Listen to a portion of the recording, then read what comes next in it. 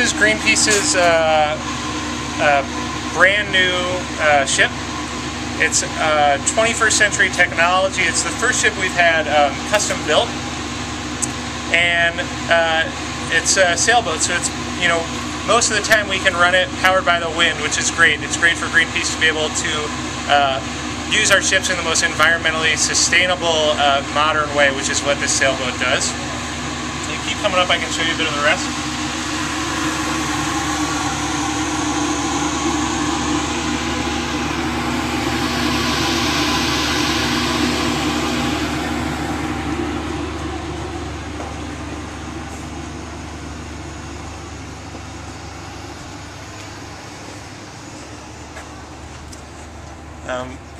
So right up here you can see the mast.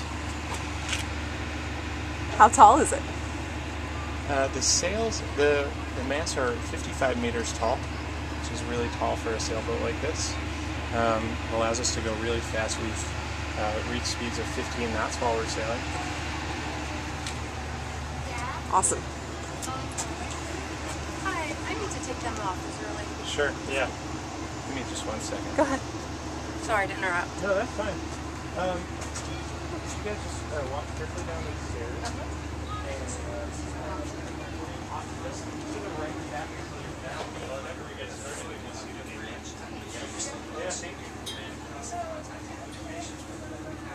Okay. So, this is Greenpeace's brand new ship.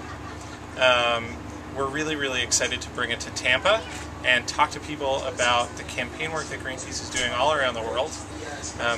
Right now we have an active campaign that we just launched against coal-fired energy. So we just launched a campaign against Duke Energy. That's a company that burns mostly coal, which is the dirtiest kind of energy that we use to make electricity in this country. It's a leading cause of climate change in the U.S. And Duke Energy is merging with Progress Energy, which is the electricity utility that services a lot of people here in the Tampa area and sells them their electricity. So we've got a banner up here right now, as you can see, asking the company to make progress and quit coal.